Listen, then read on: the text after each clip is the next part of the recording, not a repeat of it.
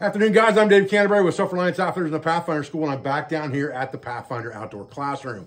I'm doing some prep. We got a class coming up this weekend, gathering next week, classes the next 2 or 3 weeks back to back after that. But I try to squeeze stuff in midweek for you guys to give you guys a few teaching lessons along the way in case you can't get to the school, can't get to the gathering or something like that. It's my way of giving back. So what I want to talk about today is a little bit of addition to the cordage management system video. If you watch that video, it talks about how to manage the cordage that you're carrying in your kit, so that you can have proper lengths of cordage already set up in the proper way so that they're easy to use and that you can tell what they are even in the dark. And what we're going to do today is we're going to talk about an improved method of hanking that cordage, and I think you're going to enjoy it. So stay with me and we'll get started, guys. What I want to show you today is an improved method to hank your cordage. A normal hank of cordage looks similar to this. This is one of my utility lines with a toggle on it, bowline on one end and stop knot on the other. And normally you finish off that hank with a half hitch on the coil. But a lot of times what will happen because of that half hitch is when you pull this line out, which is the reason you hank your cordage so it doesn't tangle up. But when you do this, you're going to end up at the end of this thing with a second knot in your cordage because that half hitch became a second knot. Now you have an unwanted knot in your cordage. So what we're going to talk about today is a way to alleviate that and make your cordage a little bit neater in the process. So what we're going to do now is we're going to hank this cordage up a little differently. Everything's going to start out exactly the same. The only thing different is at the end. So we're going to drop the working end of that line between our pinky and our ring finger.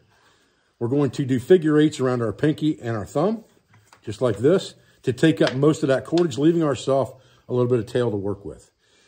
The tail needs to be coming out the same end as the working end. We're going to pull that coil off our hand and start to wrap backwards up the coil away from the working end to take up that slack. Now, at this point, when you get to the end, this is where you would normally come around that last time and put a half hitch in that cordage just like this. And that is where you get that second knot from. Because you actually put a knot in the line, and when you pull all of these coils out from this barrel coil, you have a knot that you created. There's a way to alleviate that. What you do is you take this last piece of tail, and instead of putting it into a half hitch, what you're going to do is you're going to open up these loops that you made here, just like this. And you're going to take that line and feed a bite of it through those loops. So you've got the bite and the stop knot. And all you're going to do now is you're going to take one of these coils, it doesn't matter which one, and you're going to pull it down on top of that bite, just like that. So now, this loop and this loop are approximately the same size, and I can hang my cordage very neatly from whatever my system is. I'm managing my cordage. In this case, it's a carabiner, and it's hanging there neat and tidy. When I want that off of there and I want to use it, all I'm going to do now is pull the stop knot out and then pull from the front. All of that cordage is going to come undone, and there won't be any knots in that cordage except that last stop knot that we put in it to begin with. All right, guys. Well, I appreciate you joining me out here today for this quick video on how to improve the hanking of your cordage.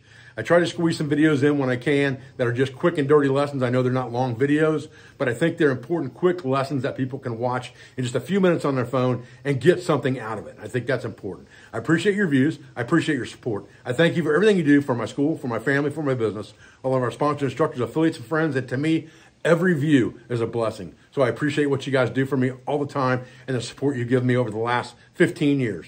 I'm coming up on the anniversary of Bushcraft 101's 10-year anniversary. It's still #1 on Amazon, has been #1 on Amazon for 10 years straight, and is a 2-time New York Times bestseller. So if you haven't read Bushcraft 101 in the last 10 years, go check it out. You can download an Audible, you can download it as an ebook, or you can buy a hard copy of the book as well on Amazon, from my Amazon store, from Self-Reliance Outfitters, or directly from Amazon. It really doesn't matter to me as long as you buy the book. Thanks, guys.